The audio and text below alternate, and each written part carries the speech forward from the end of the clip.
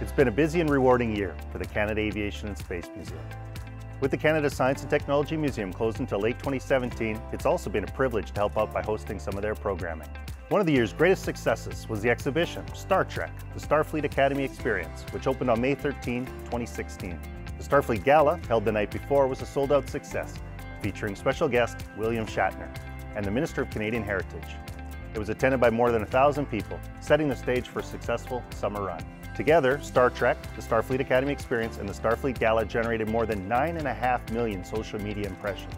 Part of this year's Star Trek Experience was a Star Trek-themed summer camp, where youth had an opportunity to go where no kid has ever gone before. In a similar vein, we launched the book Star Trek, the official guide to our universe, in August 2016. Written by astronomer Andrew Fazekas, the book featured a foreword by Captain Kirk himself.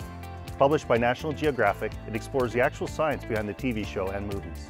Our summer in space also included an astronaut event at the museum in July. What does it take to be an astronaut? An evening with Canadian astronauts Jeremy Hansen and Robert Thirsk sold out at the museum and was streamed live on Facebook. But although we love exploring the final frontier, the museum also spends considerable time on conventional aviation. This past year, we updated a large portion of our floor display, adding new information on our outstanding collection of aircraft. We also acquired a massive Hercules C-130 cargo aircraft, the workhorse of military and humanitarian missions around the world. We continue to engage with our audiences in innovative ways.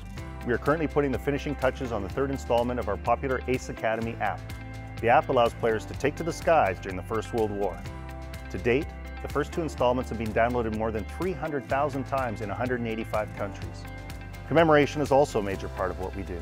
This year, we once again hosted events in honor of Operation Manna, Battle of Britain, among other things. And we're just about to launch the Legacy Project.